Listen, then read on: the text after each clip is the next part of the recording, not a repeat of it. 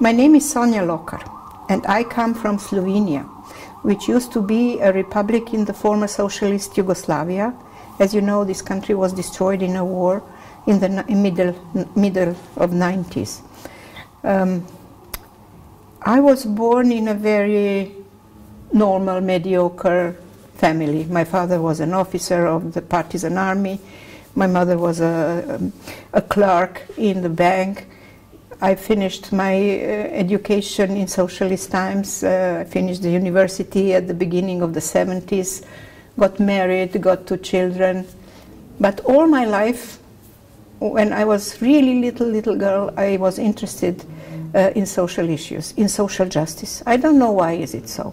I just felt that the world is not just and the things has to change. And for me it was normal and self-understandable to become a member of the Communist Party of those times. Because Communist Party really had a great social program, very interesting ideas, a lot of answers to difficult questions, not only for my country, but the whole world. It was not a small-minded party. It was really a party with a big brain. And this is what really attracted me. And then I became a member. But then I learned not very quickly, but step by step, that it is one thing what party says in its program, and it's another thing what its cadres do in practical life. So this is how I started really, my first battles in politics were for the change of my party, so that the party will not speak one thing and do another. And so I little by little became quite known in the Communist Party of Slovenia. And before the change of the system, I was elected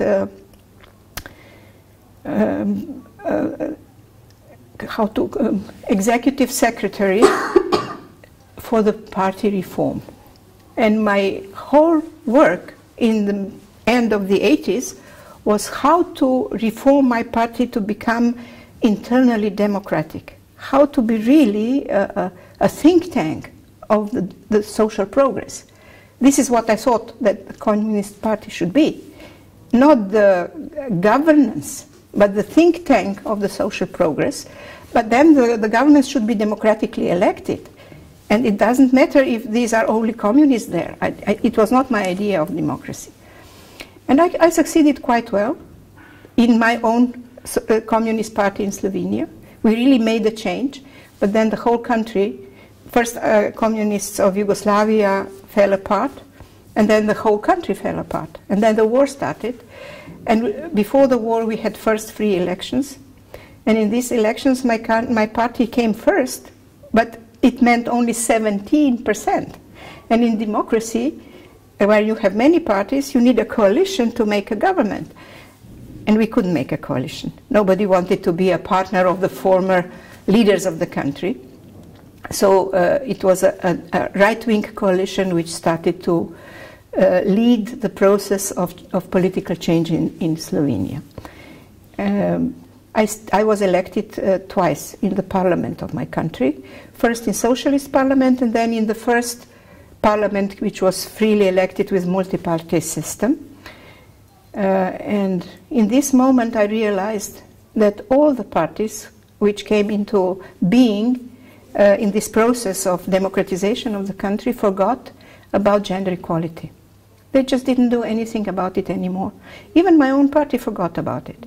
And the women disappeared from politics. In socialist times we had 30% of women nearly in positions of power in legislative, much less in executive. And we had a lot of women in on the level of workers' councils which were leading the factories, and in the local communities, in their assemblies of local communities. All of a sudden, all of them disappeared. Can you imagine that you had nearly 30% and then you are down to 11%? It was just a shock. And then I looked around and I saw, oh, in my party group I'm the only woman who is in the parliament. What happened to this party? Where are the women? So, as before, I led the process of democratization of the party, and one part of this process was to let party members to form fractions within the party. So I formed a fraction of women, because before it was unthinkable to have formed fractions in the party. The fear of disunity in the party was so big that if you start to think about the fractions, they would kick you out of the party. But at the end of the 80s, we understood, if we have one party system and there is no democracy in it, this is not democracy. This is terrible. This is dictature. So the statute of the party enabled, the reform statute, to have fractions. And then I said, okay, now I will make a women's fraction. And I made a women's fraction in my party. And then I led this for 10 years. I was not re-elected in the parliament. It was because I didn't understand that in this new situation, it is not like it was before. You worked and then the party leadership would see, aha, this person is talented, and would push you further because they needed capable people. In this new system, everybody worked for himself, for herself. I never formed a group which would push me further. I didn't have anybody in Slovenia. My family came from Croatia, so I didn't have a social network in Slovenia and family ties and everything you need to be easy for you to succeed in politics. I just had myself, and it was not enough, of course. So I was not re-elected. But then I started to work much more on the international level.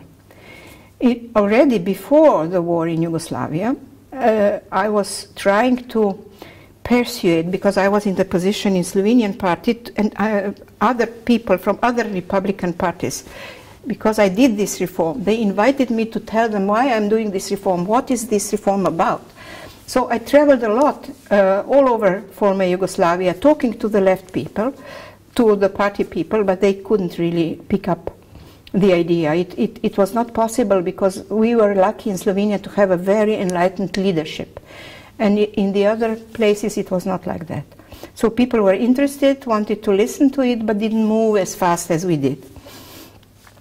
So when the war started to brew in Yugoslavia, I joined civil society peace movements, because women were the ones who tried to prevent the war.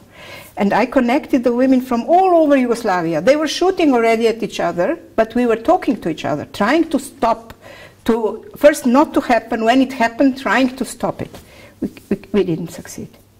So first victims in Sarajevo were women from our peace movement, young students of medicine. They were killed. They were the first to die. So it was really a huge, heartbreaking thing when you know what's going to happen. You know that you should prevent it. You are a political person. You need to do it. It's your duty. I couldn't do it. And the other women who thought like me also couldn't do it. So it was too big for us. But so for some years we were just doing peace movement, and I fought for women's rights in Slovenia, like I told in the conference, together with many other women, very interesting, different women. But when the war stopped in Bosnia in 1995, then I was already connected to the network which is called CE, Network for Gender Issues. And this is a network of social democratic women from the countries of former socialism who started to work together in 1994. So we were working together, and our first idea was how to make our parties much more gender sensitive than they were at this moment. If you look now in the history, you will see that all these parties established their first women's organizations exactly in the 90s, in the mid-90s. I had my example from Slovenia, and then they accepted it to do it everywhere. And when we started to do this in left-wing parties, then the other parties had to do the same, because it's a competition and they couldn't ignore us. And little by little, we got connected in the region. And then it was the war in NATO bombing of Serbia, peace agreement around Kosovo, Milosevic was ousted, and then the European Union and other United States of America and other progressive countries. China, I don't know, was not there in this time. No, I don't remember. No, it was not. Japan was, but China was not there. Established something which was called Stability Pact for Southeastern Europe. It was a sort of a Marshall Plan, how to make these countries normal again. And there was nothing about women there in this idea of this Marshall Plan. But my network was strong enough and connected enough that we made a protest against a plan to do the recovery of the region without women. And we said, okay, we want to be a part of this story. And we proposed to establish a special gender equality mechanism within this big plan, and it was called Gender Task Force. And it was really funny, because when they came for the first time in Sarajevo, and all these big men met there, knock, knock, women on the door. And we were lucky. There was a leader of an ambassador from USA who was responsible for the OSCE in Bosnia.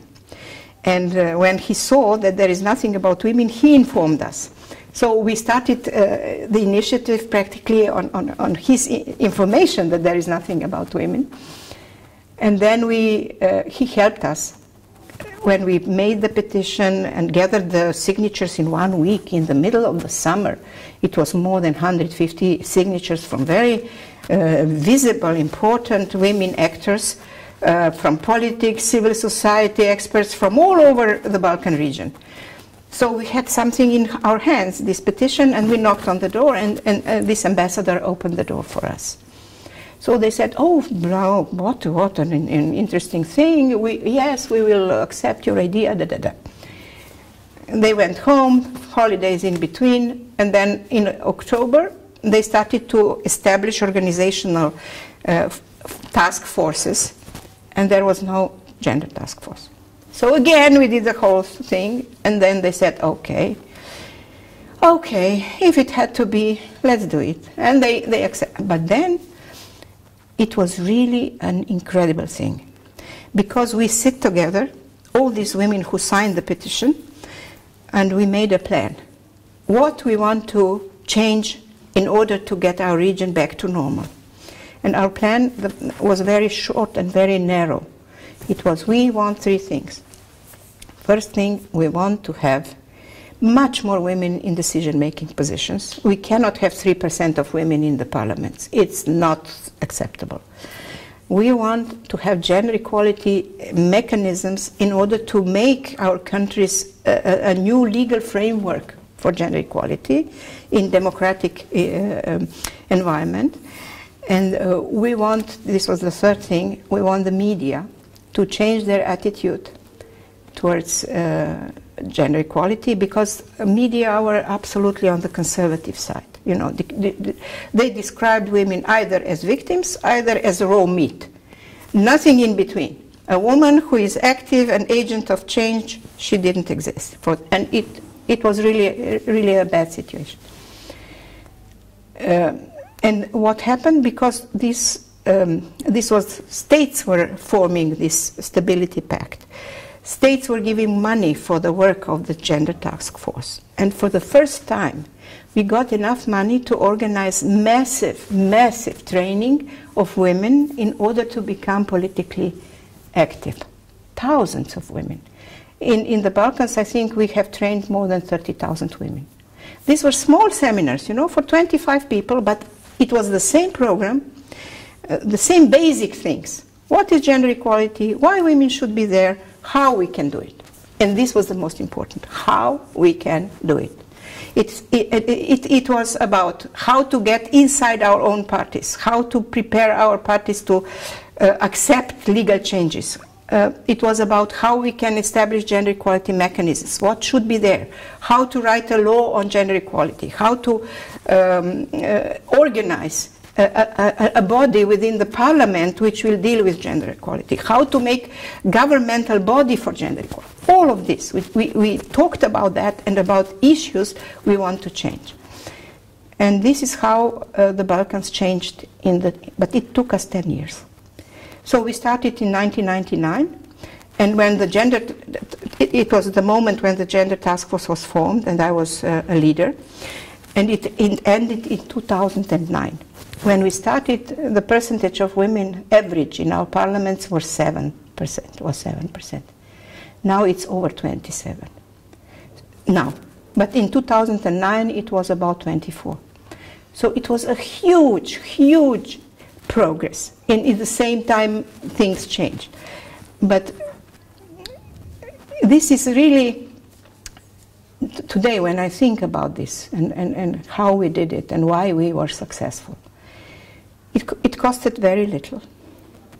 It didn't really put the finger into the most important things, which was we were not able to reverse, to change the pattern of development which was pushed on these countries.